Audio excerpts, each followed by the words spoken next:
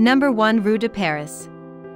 North to south in Saint-Denis Centreville, this street is the perfect introduction, not just to the city, but the culture of the island of Reunion. The grander mansions and government buildings have verandas overlooking beautiful, florid gardens, which are a trademark of the island.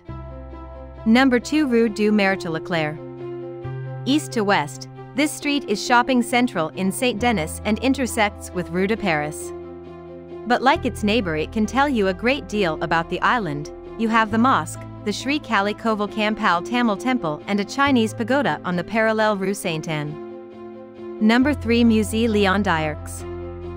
In the former Episcopal Palace on Rue de Paris is Saint-Denis Museum of Fine Arts.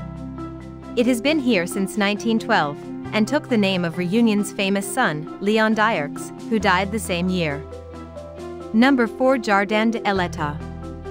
In the center of town is a botanical garden overflowing with plant life, boasting avenues of palms, a Wallace fountain and water gardens.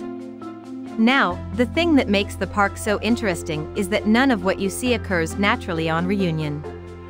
Number 5 Muséum d'Histoire Naturelle de la Réunion.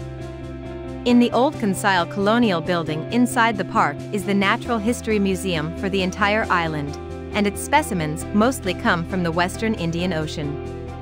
The zoological displays recall a different time, as they're nearly all taxidermies and might not be to everyone's taste. Number 6 Saint-Denis Cathedral.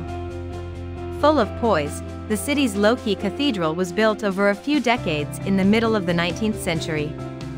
It replaced a church that had been on the same spot for around a century. Number 7 Maison Brasseries de Bourbon. On Tuesdays, Wednesdays and Thursdays you can book a guided tour of the only beer brewery on Reunion. Its best-known beer is the blonde lager, Dodo, which is stocked pretty much everywhere on the island. You'll find out some of the secrets about the beer and where the ingredients come from. Number 8 Le Barachois. The northernmost district of Saint-Denis also happens to be the part that was the first to be settled. And although the name applies to the entire quarter that sits on this cape, most people use it to talk about the stunning esplanade that lines the ocean front. Number 9 Parc du Colorado.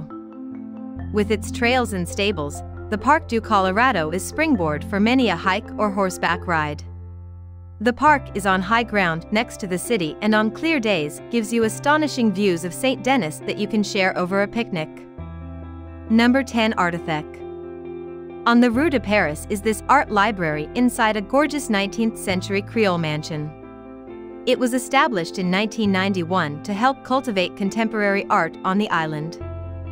Hope you like this video. For more videos, please subscribe to our channel.